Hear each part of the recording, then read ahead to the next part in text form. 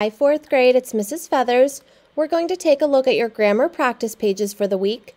This week, we're jumping ahead a little bit to Unit 6, Week 1, so you will be assigned pages 126 to 129.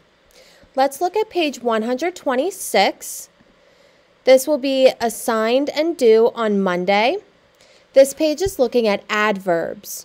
So an adverb is a word that tells more about a verb, such as how, when, or where an action takes place. Adverbs can be written before or after the words they describe, or the verb they describe, and many adverbs end in ly, and they usually tell how, but again, they can also tell when or where. Let's take a look at this first page. I'm going to add in some underlines for you, so that you can just drag the lines to identify the adverb in each sentence.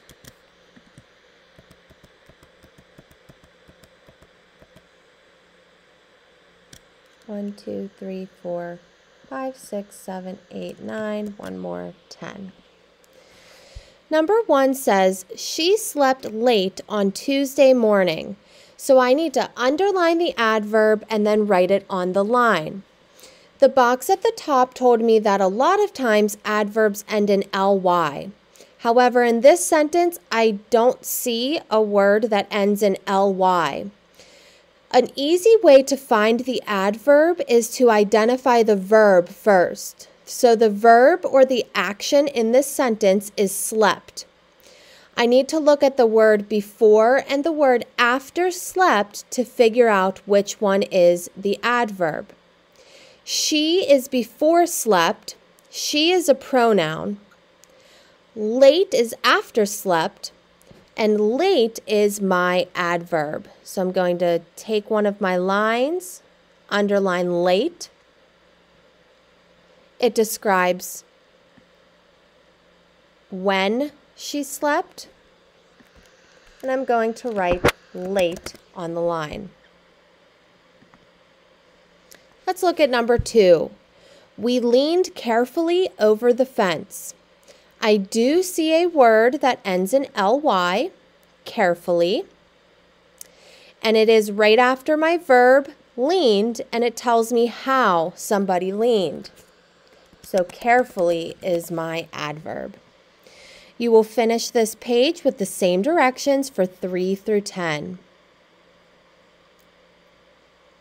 On Tuesday, you will be assigned pages 127 to 128.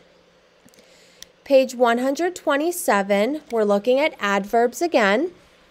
The box at the top tells me that an adverb is a word that tells more about a verb. It can be written before or after the verb it describes. Again, some adverbs tell where an action takes place. Some adverbs tell when an action takes place. These adverbs may describe how often an action takes place. Some adverbs tell how an action takes place. These adverbs may describe how completely an action is performed.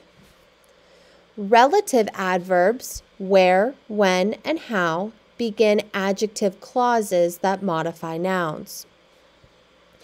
On this page, we're going to circle the adverb in each sentence, and then on the line, we're going to write if the adverb tells where, when, or how an action takes place. We're going to do 2 together. Number 1 says, the little bird flew away. I do not see a word that ends in ly, so I'm going to identify the verb. The verb is flew. The word above or before flew is bird.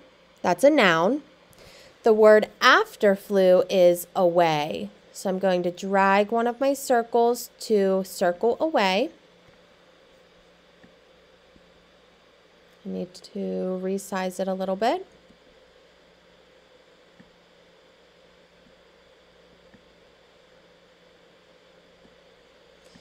And on the line, I need to tell whether away tells where, when, or how. Away tells me where the bird flew. Number 2 says, the student clearly wrote her name. I see a word that ends in ly, clearly, and it is right before my verb, wrote. And clearly tells me how the student wrote her name. You will finish this page with the same directions for 2 through 10.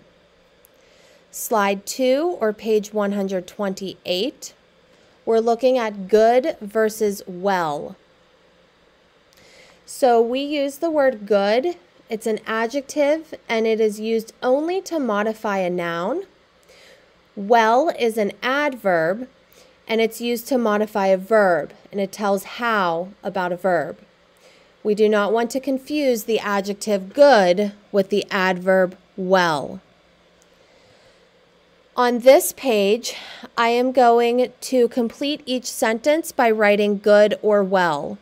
Let's do a couple together. You completed that task very. I need to put good or well. In this sentence, it should be well because it's an adverb. It's describing how the student completed their task, or the person completed their task. Number 2, do you know him blank? Again, I need to use the word well because it is modifying the verb know. It's asking whether, or it's asking how well somebody knows somebody else. And number 3, this is a blank example of what I mean. This one is good because it's an adjective describing the example. You will finish this page with the same directions for 4 through 10. On Wednesday, you will be assigned page 129. It is a proofreading page. The box at the top goes over the same rules we just went over on the previous pages. And on this page, we're rewriting the sentences below, correcting any mistakes in adverbs and adjectives.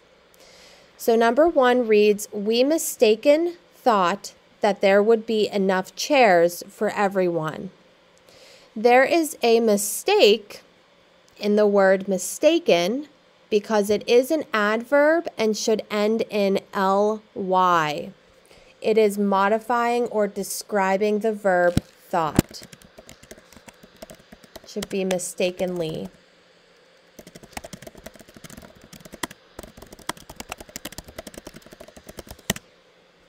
You will finish this page proofreading for 2 through 5. As always, please reach out to any of the ELA teachers and we will be happy to help you with any questions that you have. Your grammar quiz is on Thursday. Make sure you're looking back at your comments to fix any mistakes and understand adverbs before your grammar quiz on Thursday. Have a great day, 4th grade. Bye.